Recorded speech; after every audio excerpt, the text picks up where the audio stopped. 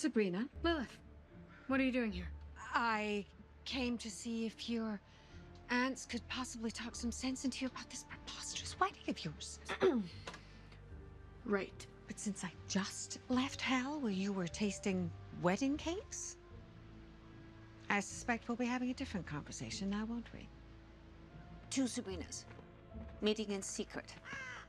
You really are something, you know that? I mean, even with that yellow room of yours, you're still risking a temporal paradox. I doubt we'll be meeting that much anymore now that Sabrina's marrying Caliban. Ah. You don't approve?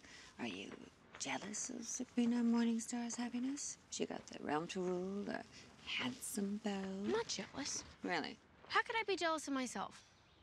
I just don't want Sabrina to marry the wrong guy, is all. Well, imagine that. For once, we are aligned. No, despite what Sabrina says, he's not a good guy. Oh, we could kill him. We could, and that's not off the table, but maybe we should try to break him up first.